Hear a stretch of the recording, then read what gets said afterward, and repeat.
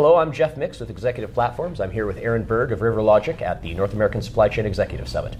Welcome, Aaron. Hi, Jeff. Good to be here. A lot of organizations are having trouble quantifying their trade-offs. How is that impacting their supply chain organizations? I have the best job in the world. I get to work every day with companies with supply chains that have complexity to them, where there are potential trade-offs of doing A versus B.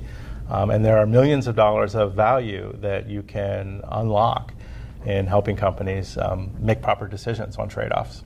Can you give us an example of a trade-off? Sure. I'll start real simply.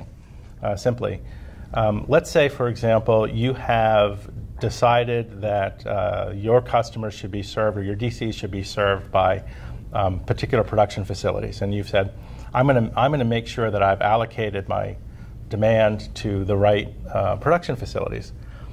Well, if that demand exceeds the amount of capacity, for example, of a production plant, or causes a plant to have to go into overtime production, that decision of having to source that from that DC to that plant might actually be different.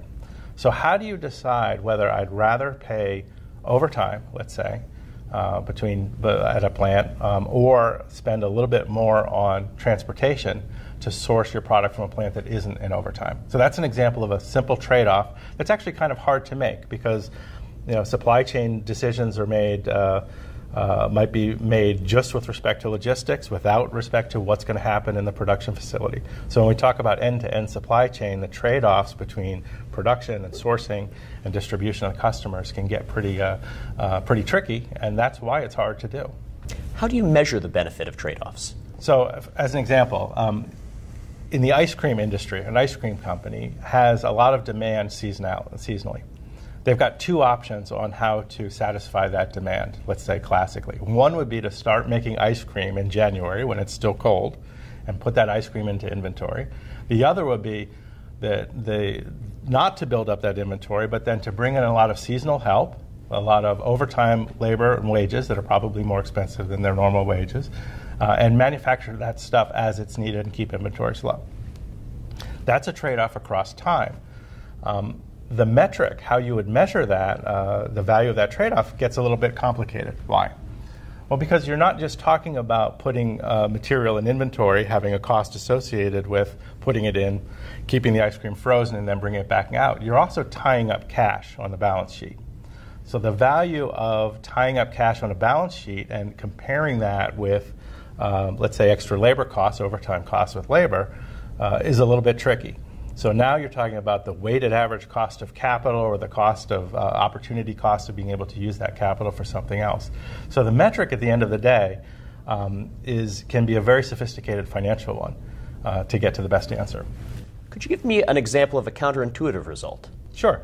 A counterintuitive result is really one where the complexity of the trade-off is such that you wouldn't naturally have made that decision. It might have been not the first thing that you thought of.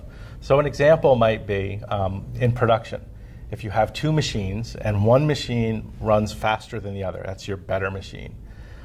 So your tendency will be, perhaps, to put your best production products on that fast machine. It's a fast machine, it's easy to get to the customer, we know it's profitable.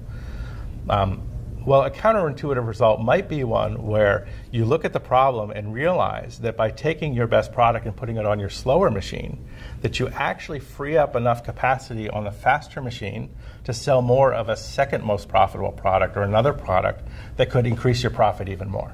So this is one where you wouldn't get the answer the first time around, but by looking deeply into the trade-off, you get a counterintuitive answer.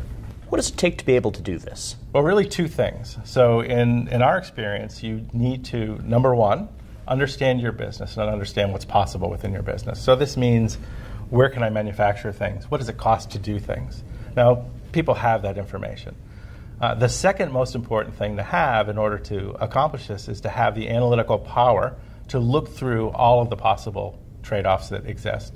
So if you can imagine a single business with a few different production plants, a few hundred products, a few hundred supply lines, knowing which combination of which is going to give you the best result can be a huge, huge complex problem. So that analytical power, you need some real computational power to answer the question.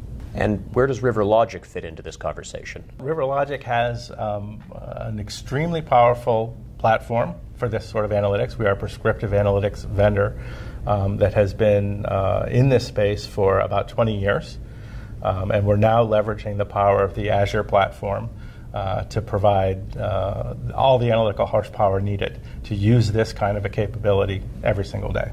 Now, I know you've been having a lot of conversations with supply chain executives about these issues. What are some of the key takeaways that you want them to have after they've spoken with you? Well, there are a couple of points that I think we've been discussing an awful lot. And one is this idea of end-to-end supply chain. I'll call it supply chain optimization because that's the business we're in. But end-to-end supply chain to us really means all the way from procurement through production, through logistics, and through distribution, and even sales and marketing and the demand side of the business.